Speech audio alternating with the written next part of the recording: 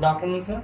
Good afternoon. Sir, firstly, I would like to express my sincere thanks from the entire team of College Dunia for giving us this opportunity and showing your keen interest in our platform and our campaign Thoughts on Education. I would really like to thank you for that. Over to you, sir. Myself, Dr. B.M. Shinde. I am working as a professor and head mechanical engineering department. My area of interest is manufacturing and automation. Mostly, I published my research paper in the area regarding to the automated modular process planning system in the national as well as the international journal. So that is the brief introduction regarding to me. Great to know that, sir. Sir, we will start with the interview firstly. Sir, you have held a key position at Education Institute throughout your professional career. So, what keeps you connected with the education sector and how has your overall experience been so far with the institute? As a key position at a Dhole Patil College of Engineering, the key factors may be some, that is the professional development as well as the lifelong learning, latest teaching techniques that must be used in the educational institutes.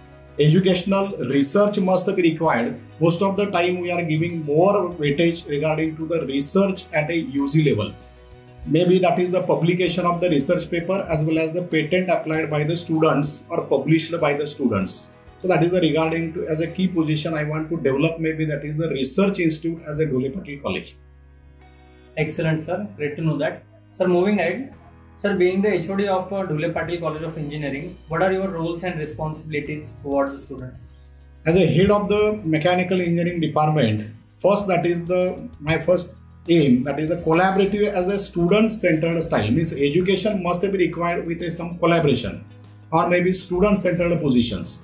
So student required maybe expert maybe in automation, student required maybe in expert in the research, student may be required expert maybe in other activities. So we are giving support to the students in all corners which is required by the students. Excellent, sir. Sir, moving ahead. Sir, how does the curriculum of Dhole Patil College of Engineering ensure that the students are being prepared for the future? So, curriculum regarding to the Dhole Patil College of Engineering, we are collaboration with the industry formed curriculum. So, industry formed curriculum, that is the advanced technology we are enhancing or we are implementing in our syllabus, which is fulfill the needs of the industry. Another part, that is the internship as well as the placement. We are giving the internship to the students, maybe various nearby industry as well as the intershala, or maybe another, that is the various placement support or various activity which are supported to the placement. Industry visits as well as the guest lecture we are organized as per the curriculum, and more than maybe curriculum we are organizing to the students. We are also formed, that is the professional bodies in our institute like a IST or maybe that is LMIST. So that will be support to the students. And one more, that is the industry advisory board we are formed in our institute in the all department. In my department, mechanical engineering, we are already formed industry advisory board, and that board giving support to the student regarding to the placement as well as the guest lectures. The body which will be formed in the like a industry advisory board, the most of the person we are selected from the industry like a HR as well as another, that is the manager levels. So that will be giving support to the student for the placement activity. Very well said, sir. So next question is that, sir, what would you like people to know about your institute they may not know? So we are giving, that is the most using the media, social media, use of social media platforms such as a Facebook, Twitter, LinkedIn, Instagram, website, public relations, alumni networks. So by using this network, we are always with in the media, or maybe the Dhole Patil College of Engineering. That is particularly that is the college strength is that alumni. So by using that is the alumni as a media or alumni as the supportive to the education system. So we are giving maybe what activity we are doing in the institute that will be reached to the alumni center or alumni points of view. Sir, I think both of the things you have covered in one question, greatest strength as well as your institute. So moving ahead, sir, what are some of the biggest challenges you see both for higher education as well as for DPCOE specifically? So biggest challenge particularly rapidly changing technology. So technology must be adapted by maybe that is the institute, and definitely we are adopting that is the technology as per the syllabus, as per the industry oriented. So that is the big challenges I will say regarding to the maybe educational institutes. Another one is the diversity as well as the inclusions and employability and rural area students to overcome language barriers.